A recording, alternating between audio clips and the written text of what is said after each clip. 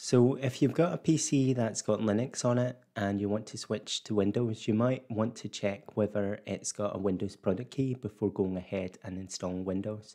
So in this video, I'm going to instruct in doing this. So I'm going to open up the terminal and I'm going to type in sudo, which is an abbreviation for superuser do, and then I'm going to type in DMI decode.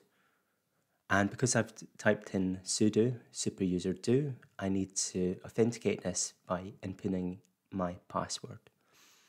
So this will give you some details about the PC. So it's going to give you the SM BIOS version.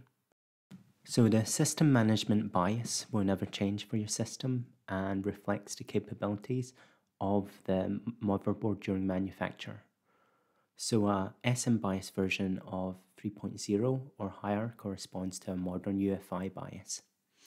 You'll also see the BIOS version and the vendor, and then below you'll see the product name and serial number, so you'll be able to check with your computer manufacturer's website for the latest BIOS version.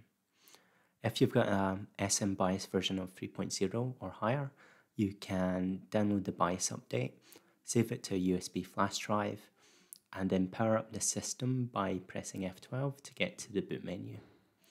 You can then update the UEFI BIOS to the latest version. Systems with a SM BIOS version of 2.8 to 2.9 have an early UEFI BIOS. So the early UEFI BIOS has an early implementation of Secure Boot, which now has a security vulnerability that will never be patched because the chip manufacturers have stopped supporting these systems. So the models that came with Windows 8 OEM or later have an embedded product key. Earlier models that came with Windows 7 may not have an embedded product key, but later Windows 7 models will have a OEM embedded product key because they actually came with a Windows 8 Pro OEM license, and this was used for downgrade rights.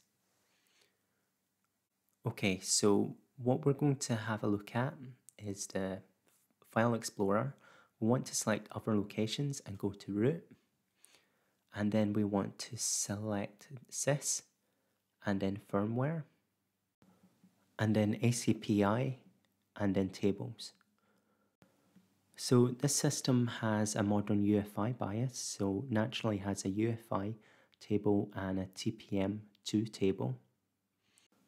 And it also came with an OEM license, so it has an MSDM table, and it also had downgrade rights, so it has a slick table.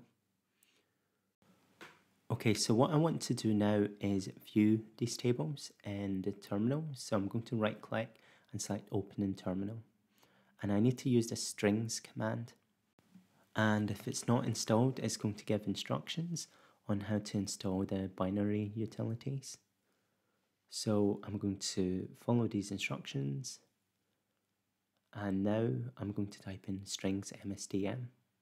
So I get this permission denied because I'm in a folder that's not within the home directory. I need to type in sudo. So this is superuser do, strings, and then MSDM. You can view more details using the ACPI dump.